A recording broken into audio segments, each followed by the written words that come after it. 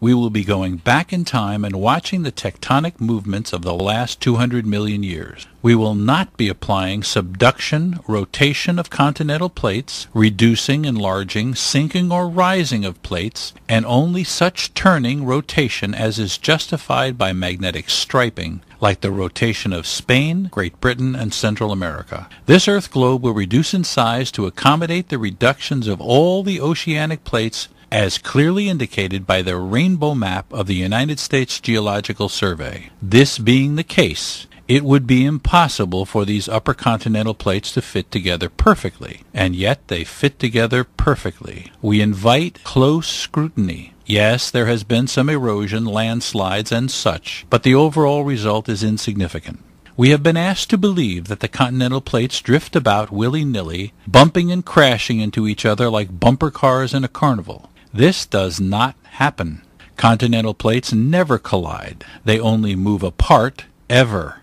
In actual fact, they don't really move at all. The rifts of the lower oceanic plates move apart as the Earth fills and grows. Do the upper tectonic plates match perfectly in the Pacific as well as the Atlantic? Yes. Do plants and trees match across the North Pole in type and kind? Yes. Why is this obvious conclusion not considered by the geological community? Perhaps it is because the ramifications are so staggering to all scientists across all the areas of science. The outer 2.5 miles thick of crust of an early Earth, though slowly stretching, was all one piece, until the rate of growth grew too fast for the brittle crust, and 180 million years ago it began to profoundly crack and spread deep over the entire planet.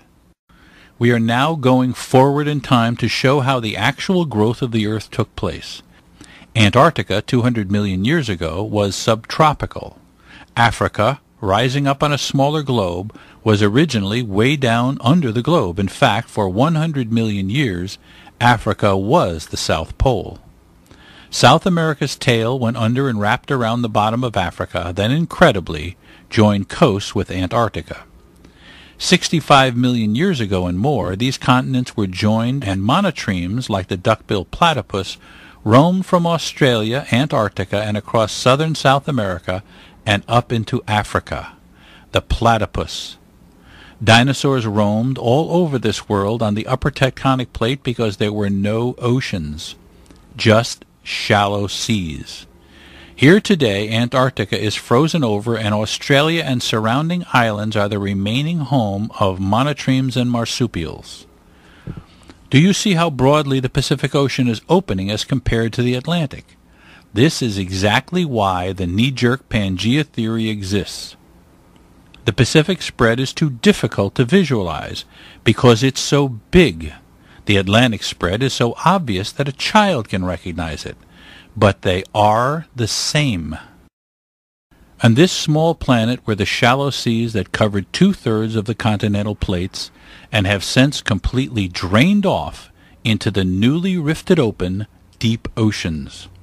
These shallow seas on the continental plates hold every scrap of evidence ever discovered of ancient sea life of the Earth.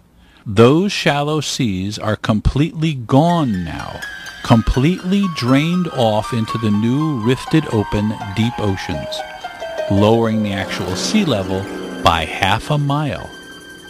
Is this possible? The oceans have absolutely nothing to do with tectonic spreading, except that they cool the thickening mantle. Tectonic spreading, even according to the most conservative scientists, has created 2/3 of the Earth's surface in the last 200 million years. And therefore, the same must be true on all planets. Now I'm going to run the Atlantic and Pacific without rotating the planet. Honestly, there's no tricks here.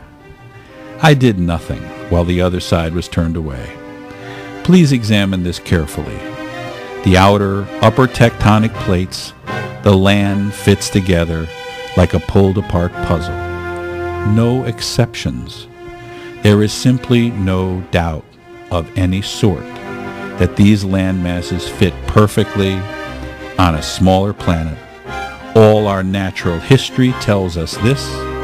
No ancient oceans existed.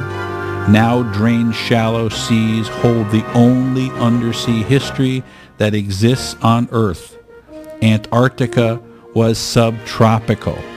There were no frozen poles before 60 million years ago. If Earth was always the size it is today, we've got a problem, because 2/3 of the upper tectonic plate is missing. If subduction existed, and it doesn't, it simply cannot and does not explain anything at all. The evidence is overwhelming. It simply needed collecting and demonstrating. The Earth grew. No Pangea, no Gondwana, Laurasia, or Tethys Sea. No meteorite knocked off the dinosaurs. No vacuum in space. No Big Bang.